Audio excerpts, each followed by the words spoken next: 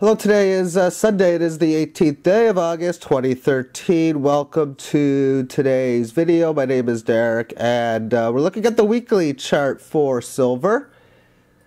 Big green candle up 13.15% for the week, and well, that was not good enough to make the top 10 for best weeks of silver since it started trading back in 1968. For the best weeks are as follows. The best week ever, 53.28%. Week ending September 18th, 1979. And to make the top 10, it's got to get better than 17.72%. And it also means the last time it has had a week to make the top 10 would have been February the 6th, 1998. So it has been more than 15 years to have a significant weekly gain to ensure making this list. What we'll do today is play around with some historical data and within the spreadsheet just for really something to do. Okay. In the Dropbox link, I got a whole bunch of different files. Here's the data file for the gold, silver, and the ratio since 1968. This is updated currently right now, so we're going to bring this document up. It's a very big document because it's got every single day. The LBMA has been counting data since the start, which of course, as you can see here, starts January the 2nd, 1968, updated all the way to August the 16th, 2013. So what we'll do is we will select this information, open up a spreadsheet, and paste the information in. So that is done. And we're pretty much ready to go. So let's see what some of the stuff we could do. Well, it's had good gains for several days. We can see here the price was up here to 22.83. Of course, it's up from that point now over 23. It was higher here. The last down day would have been August the 7th. So what we're going to do is calculate, for now, winning streaks. So to do this, we're going to ask a question equals if this number, which is the price of silver, is greater than the previous day, it's an up day. So we'll give it a 1 if it's an up day and a 0 if it's a down day. Okay, so what we'll do is we'll put in this column here, consecutive up days in a row. So we're going to ask, is this number equal to 0 or 1?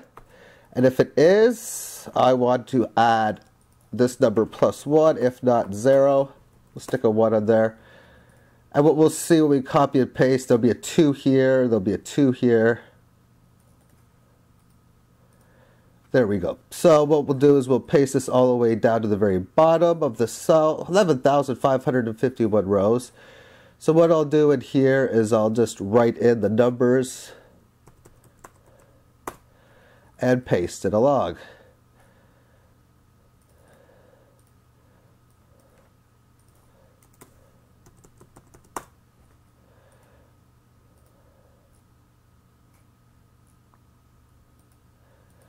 Okay, we'll have to do a little bit of a change because it didn't say, or this will work. So there we have it. So we can now determine some of the greatest streaks ever. Now what I want to do is write a little log list of when the streak comes to an end, well then what is the streak? So what we're going to do in here is, say, write it here, equals if this number is less than the previous one. Well, that's a total indication that the streak has came to an end. Then we're going to give it a date, which would be the previous day. If it doesn't got it, then we'll put nothing. And then we'll do the same thing again. If this number is less than here, We'll put in what the streak was, and then if not, nothing. So what this should do now as I copy and paste is only put the information when the streak comes to a conclusion. So what we'll do again, we'll paste this all the way down.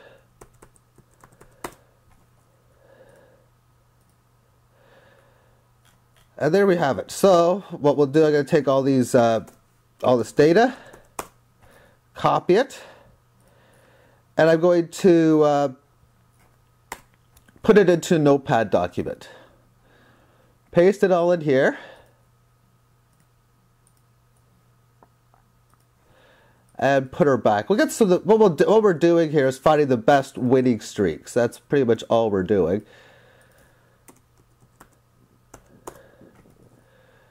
And I'm going to sort it. I'm going to sort it by column B, descending, which will show the highest to the lowest.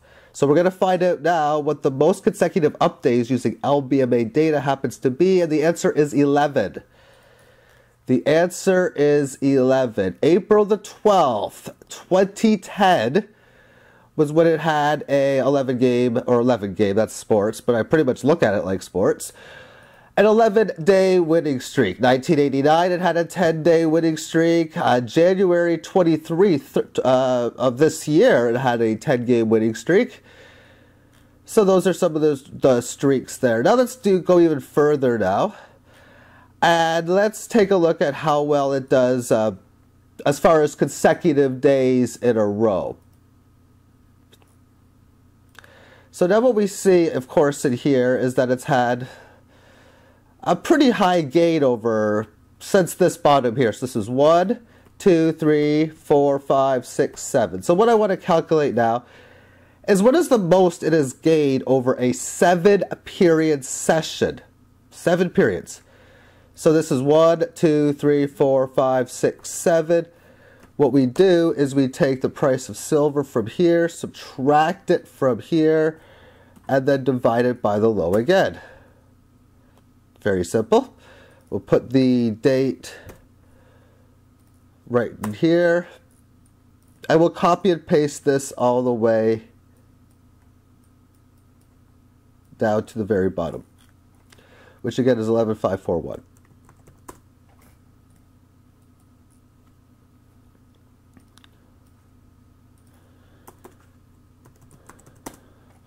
Same thing as we did last time. I'm going to copy this, put it into a Notepad document. Now the reason why I'm doing this is because this way, if I paste this onto a new spreadsheet, it's just going to look terrible. For example, if I go like this and I paste, look at that, error 522 in reference. So it just doesn't work. However, by taking this information, it's bringing the data so I can copy and paste it, and now it's going to work. And there we have it. So what we're going to do is sort it again. And we're going to sort it by column A in a descending format from highest to lowest. This is a little bug that this top one here.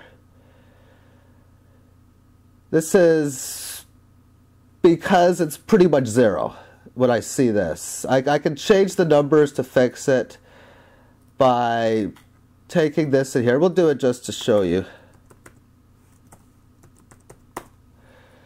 So we'll format the cells.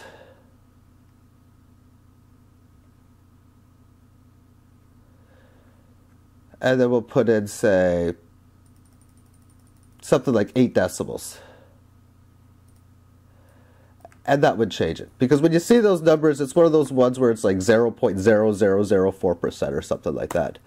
Very minuscule number.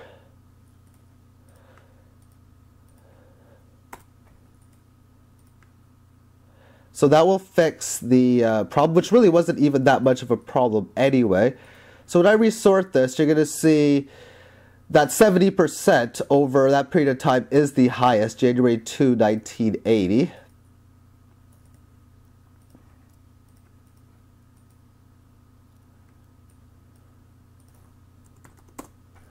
And we'll sort it again. We'll sort it by column B, descending. Actually, we probably would. Column A.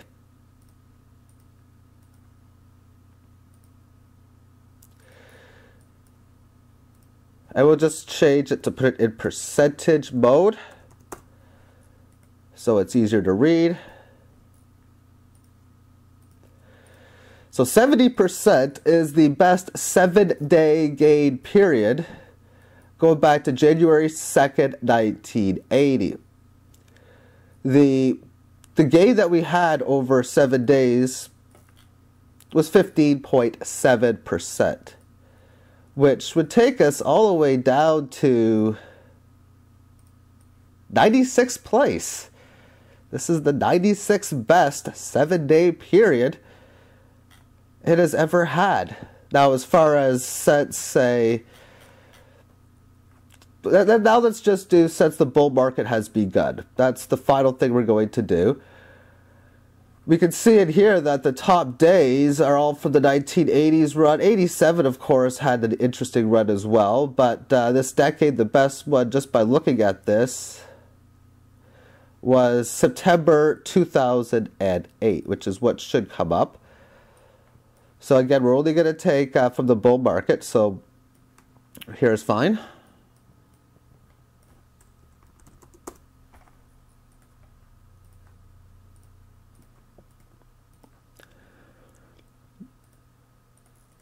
And we'll take this information again, paste it here, say.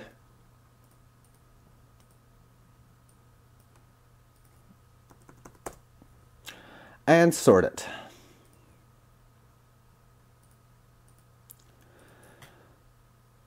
So the best periods since, the bull market began, September of 2008, we can see the top 4 were all during this time frame. So even at September 22nd, it was doing well. September 23rd, 4th, 5th, with 20% gains over that period of time frame. But this is the 4th best run during the bull market. For September of 08 was the best. Then April of 2006 was the 2nd best. Then May of 2009, the 3rd best, and this run right now is the 4th best run over 7 days since, 2000, we'll say. Now, as far as the worst runs now, let's just show that now. Just for something to do, I guess. This time we'll put it in ascending order. So the worst run was 45% down in 7 days. And recently, of course, September 26, 2011, it had its big run down as well. So just something to show here. And that'll be it for today. And thank you for tuning into today's video. Take care.